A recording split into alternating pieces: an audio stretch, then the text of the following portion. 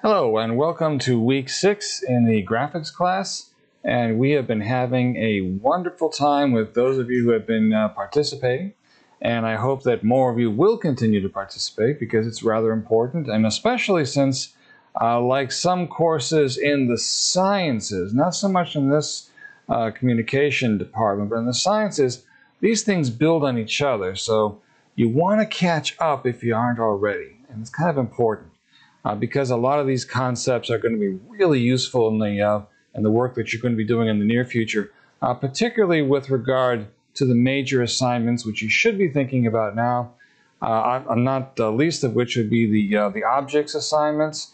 Think about an object that you want to create in a context. Remember, print, 3D print, TV logo, virtual reality, and multimedia. That's 5 possibilities. And we'll talk, definitely we're in the position that we can talk about at least 2 of those now, actually 3. And so we will be talking about that this week and the coming weeks. But what I wanted to introduce today was something we probably should have brought in a little earlier because it is very instrumental in all of this, and that's text. How to use text to make a logo, and also a little bit more detail on how to use the camera tool and layout. So that's what we're going to do in this little section. Okay, so logos, text in the camera, or text, logos in the camera, whatever you want to say.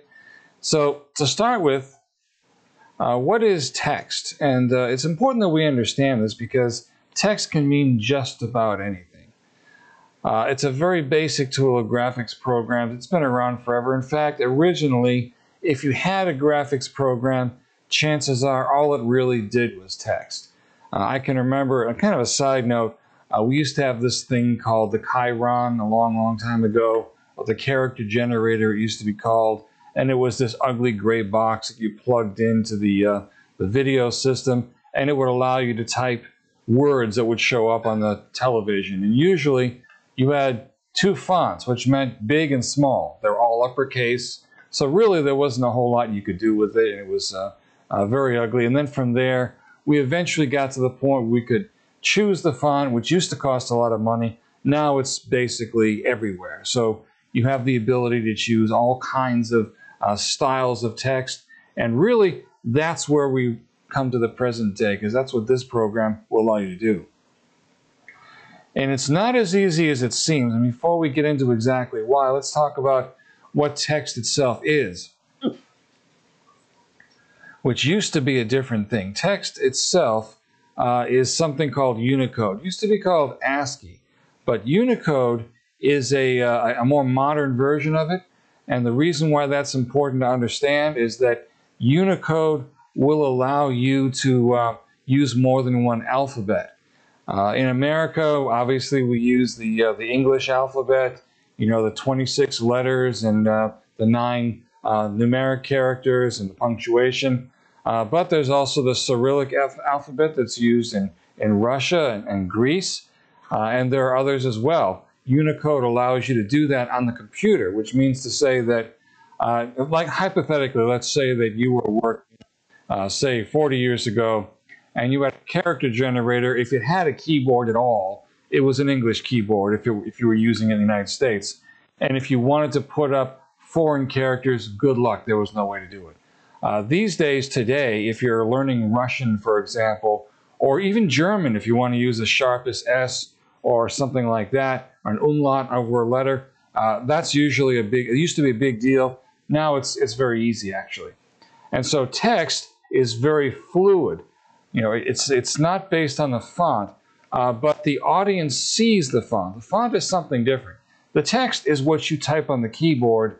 And once you go beyond that, you can decide what it looks like. Now, when you say font, really you're changing the typeface, and that's what we're going to talk about next.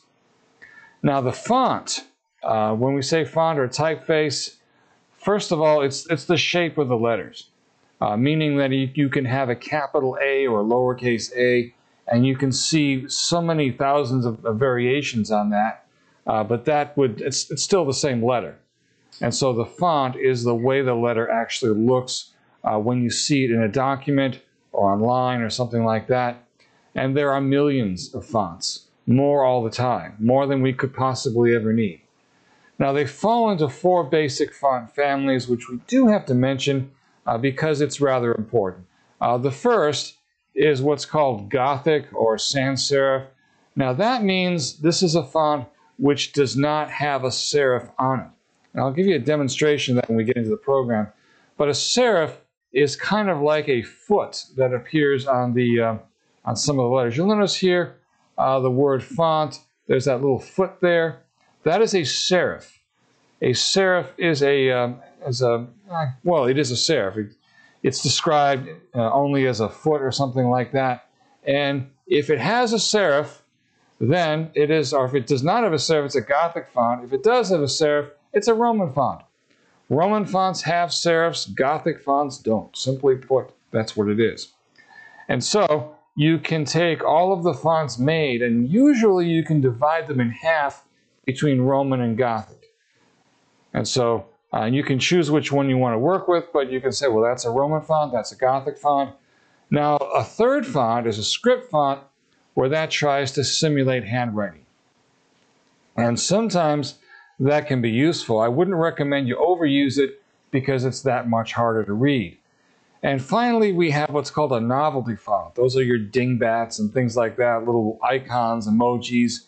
And I would strongly suggest that you avoid using those at all costs because they are usually extremely annoying and they don't accomplish much. And so if you're going to use a novelty font, have a very good reason for it and use it very sparingly if at all. Now the problem in this particular class and this concept with the fonts is that fonts are based on 2D shapes.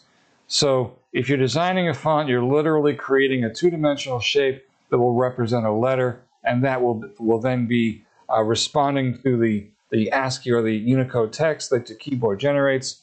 But usually this is 2-dimensional. The moment you apply 3 dimensions to this, you have to extrude it. So you got to take it as a 2-dimensional shape and pull it out. And that can be a good thing. That can work very easily. But every once in a while, you've got a font that doesn't like to be extruded. And that's because you're trying to create this 3-dimensional letter out of a 2-dimensional face. And it could be that there's something about that that creates impossible geometry, and this happens a lot. So some fonts are hard to use because they generate impossible geometry, and the logo tool, which I'm going to demonstrate, is the most reliable way to do this, but even then there's always a possibility of impossible geometry. And so you can fix this sometimes you have to sort of work around it, or sometimes you have to choose a different font. You know, even if the client wants this particular font, you guys say, look, I can't work with this one. So that's going to be something that you may have to deal with. Now, logos. A logo is not just words. A logo is something that really expresses an idea. If a company has a logo, it could be they've already got it, and really all you're doing is making it 3-dimensional.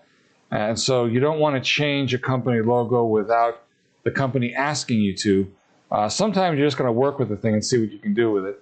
And you can work with it in the 2D version and make a 3D version of it, sometimes by tracing it and doing other methods, which I will put up tutorials that show you how to do that. But if you're making your own logo, you could start with your name or with the name of your company, choose a font that you like, and then maybe modify it a little bit. So you can make it bigger, or make some letters bigger than others, put a slant in it, or other modifications. And you can incorporate 3D graphics with text. For example, let's say there's an I in the logo, and it's a sports company, and so you turn the little dot in the I into a basketball or something like that. There's all kinds of ways that you can do that, and that is really what you want to do. You also want to really think about surfaces. You want to think what you can do with surfaces. Have reflections within reflections, for example, things like that. And basically that leads to magic.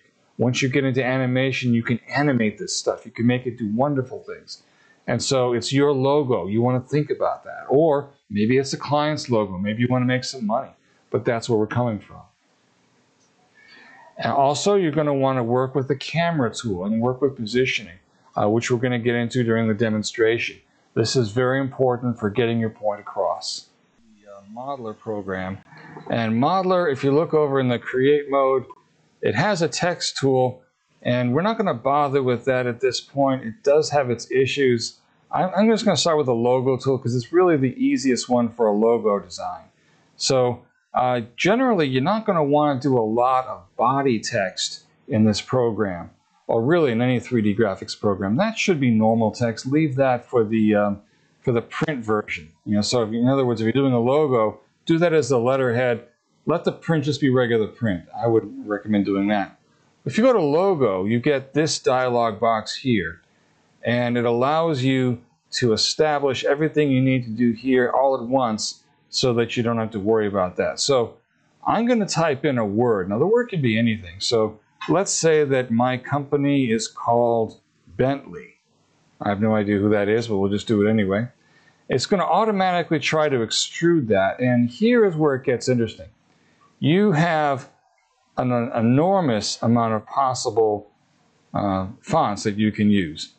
Now, before you do that, you might want to have an idea what they are in the first place. Now let me show you a real trick. So I'm going to leave this alone for a minute. If you go to your word processor, this is just your regular word processing program. So let's say well, first of all, let's just look at this real quick. If I make this big enough so you can see, that is a serif, the word serif right now. It happens to be an oxymoron because it has no serif. So if I'm over here, and this is just in Microsoft Word, let's say I put that in Times New Roman, now it does have serifs. And so that's an example of a font. I could also use, for example, Arial, which is a sans serif font. Or I could go with something like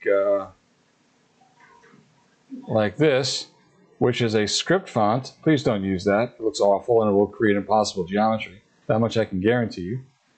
And so the reason I'm bringing this up is because you can look over here and actually see in programs like this the font that you'll be choosing. And so, something like that, I'd be tempted to use that, but I wouldn't really want to because it would probably go nuts. So what about this one, Forte? Forte doesn't look that bad. It might possibly work. I can see some areas that may double up on themselves, but I'm going to give that one a shot. So I'm back over here, and so I'm going to find Forte here in the list. And Forte 400, and so I'm going to take a chance, and I hit OK, and look what happens. So if we look at it over here, and let me just move myself out of the way here. So if we can see, we got Bentley, and if I go in on that, if I were to then look at this, I can see that it actually worked. This is in the Forte font. I am not seeing holes in the font. If there were holes, then I would say that that was a lost cause. It wouldn't work. So it actually did it. And so I've got the font. Now, before we leave it, on the other hand, that doesn't mean we have to deal with it as is. Now, in this case, we're looking towards the front to the back, and it looks backwards. And that concerns me a little bit because, just to be frank with you, this program does not always like text. It's not the very best text editor I've ever used. So what I'm going to do is I'm going to bring it over into here, into layout. So if I go here, and well, actually, before I do that, I've got to first save it. So I'm going to save this. And so I'm going to call this Bentley, wherever Bentley is. And then I'm going to go over here, and I'm going to load that. File load object. And there's Bentley. I'm going to load the object. And it's looking fine here. And what I was concerned about was that it might look backwards. And if we're looking at it from the front, it could be somehow we're seeing it the wrong way. It's showing up backwards here, but it's not showing up backwards here. And if we go to our perspective view, we can see that the camera is looking at it head on. There's nothing wrong with it. Now, if this were a problem, all I would have to do is change this to back, and it's going to look correct. And actually, that's where it should have been in the first place, so it's probably left over for something I did before. Now, before we leave this, let me tell you that it's possible to do all kinds of things with it. So for example, let's say that I put myself in point mode where I already am, and let's say I grab the B in Bentley, and I can release those 2 points there, and I could modify that in any number of different ways. So for example, if I were to go to stretch, I could give that a little bit a different shape. And then if I were to move that, so that would be a very simple modification. Or it could be, and this is something even simpler than that, let's say I want to just take the whole thing and rotate it. So let's say for some reason I want to do that. So Bentley on a rotation. And of course, you can literally do anything else. You can grab any of those points and move those any which way you want. And that could be how you are customizing this. Now, the other thing we're going to want to do is allow us to edit this in multiple ways. And so I'm going to go into polygon mode, and I'm going to grab that first layer here, the very front of the words, and I'm going to change its surface, and I'm going to call that face. And that's all I'm going to bother with, because I really don't need any other points. I can just use the rest of the object, the default surface, for anything that I want. So I'm going to go ahead and save it that way. Then if I'm looking at it here, you'll notice how it changed. Now it has that different look to it, and of course you can continue to modify that if you want to. But I'm going to be relatively happy with that at this point. Now if I go into camera view, let's see what I get. Camera view is seeing it head on. I want to get a little closer to it, so I'm going to light up camera there. And you can see that if you go to modify move is already set up. I'm going to go in a little bit closer to that, and let's see what I've got to work with. I can see there's a little bit of problem there, so I'm going to go into the surface editor, and I'm going to, on my default surface, I'm going to hit smoothing.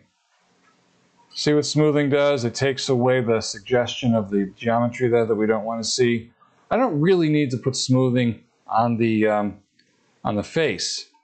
We could, but we just don't have to. So let's leave that one alone. But what I could do is I could go to my my virtual progressive render, and I can see that we have basically a very blank, plasticky looking logo here. So let's decide what our colors are going to be.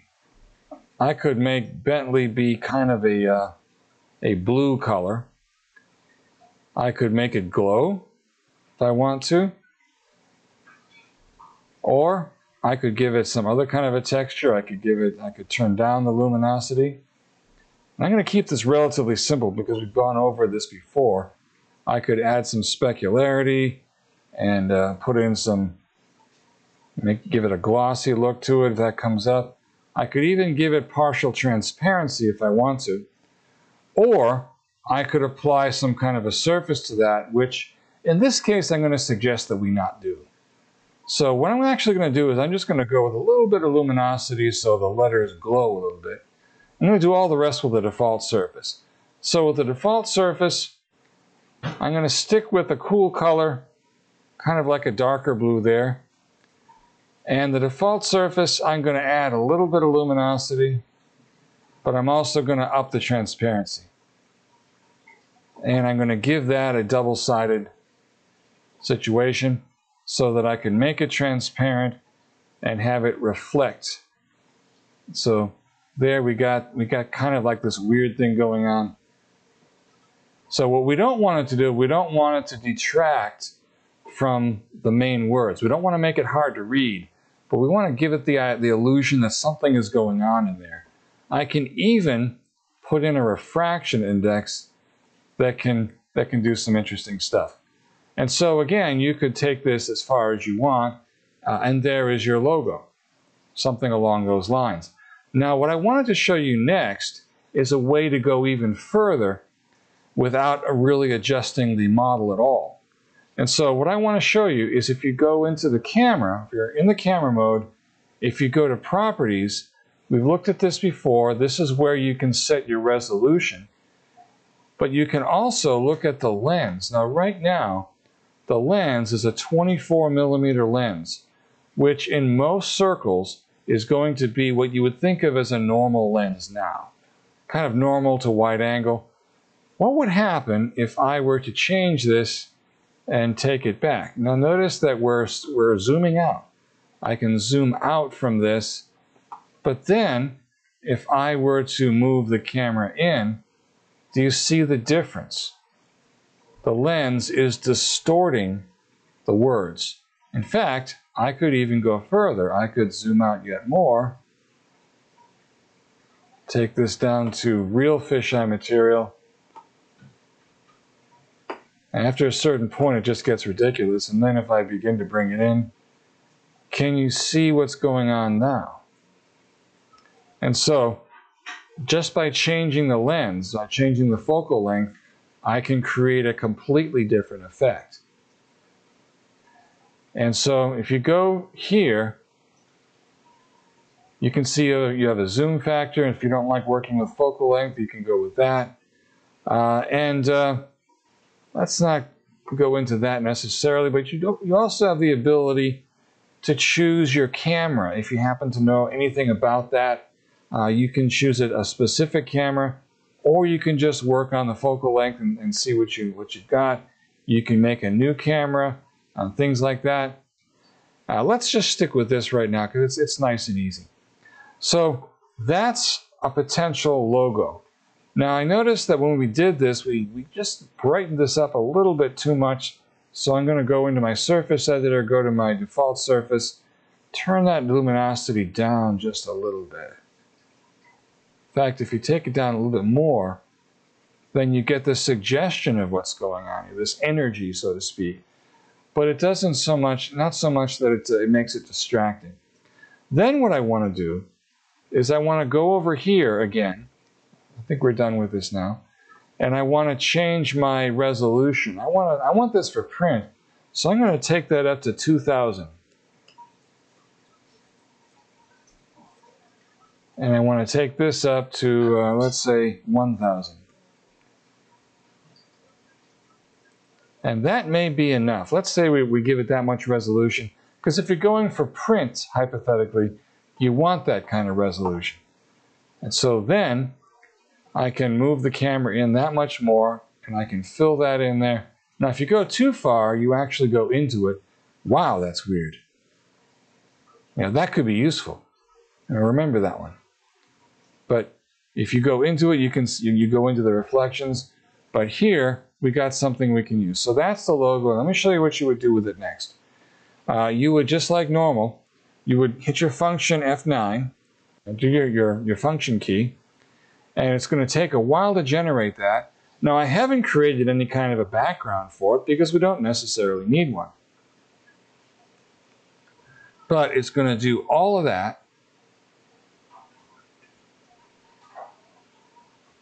And it's going to take a few minutes.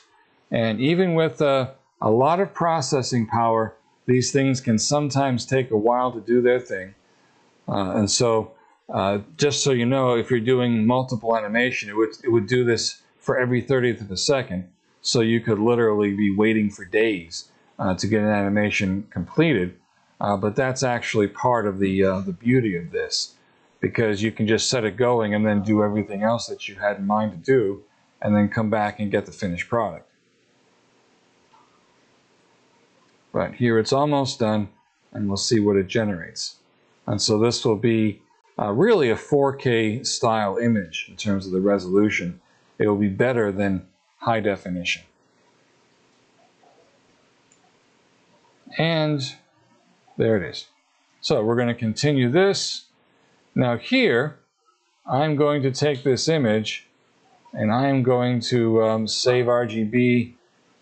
I'm going to go to PNG 32 because I want the alpha channel. And I'm going to put that into here, and I'm going to call this Bentley. And I haven't really saved the scene because there is no scene, it's just the object. Now I should save the scene if I want to go back to this, because remember, I've got a camera that I've adjusted to do this. But that's basically it. Now, I'm going to take this into a different context. I'm going to go to Photoshop. So if I open this in Photoshop, this is what I get. You can see where the transparency is going to be. Now, where could you use something like this? Well, let's say that we want to do that as a bug. That's literally what they call that for some kind of a video.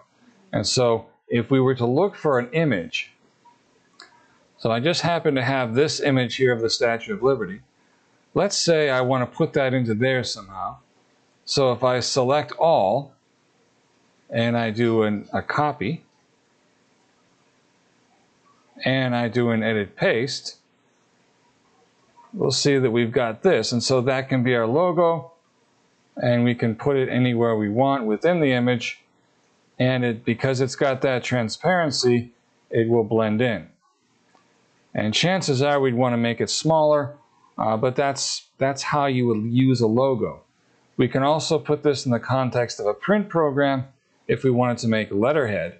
So if we were going to do that, we would use a program called InDesign. And InDesign is Adobe's program that is used specifically for working with paper. And so if we're going to do that, if I make a new project in InDesign, and here I'm just going to use the default settings, if I hit create, you'll see that InDesign uses this. Now this is your standard sheet of paper, and we'll have our own special lecture for just this part. And I'm going to set the rulers to read it in inches, and over here in inches as well. If you right-hand click, you can get those points. You'll notice that the paper starts from 0, goes to 8.5, and it goes down to 11 inches. That is a standard piece of paper. So if I'm making letterhead, I just want to put that up on the top there. And so if I were to go to File, Place, and I go here and I place that image, there it is. I can just drop that anywhere I want. Oops, it comes out looking real big. And so what I'd have to do in this context is kind of simmer it down a bit, which isn't that hard to do. And sometimes the program adds more resolution than you really need.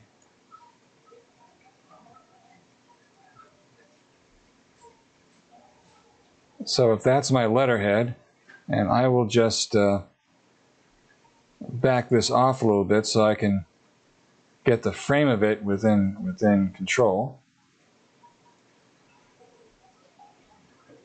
So there is my letterhead. It's kind of exaggerated. And what I would probably do is I would, oops, back that off again. What I'd probably do is I would move that up to the top of the page, and it could be that that's all it is. Maybe I have my street address over here, and that becomes letterhead. And then basically I export that as a PDF, and I print off 1,000 pages, and so then that's what I write my business letters on, assuming that we're still writing business letters on paper. Or that can be the beginning of a postcard or something along those lines, and that is how you would do that. So this is just a taste of what you might want to think about doing in making objects in 3D graphics that can be used in print and for other tools.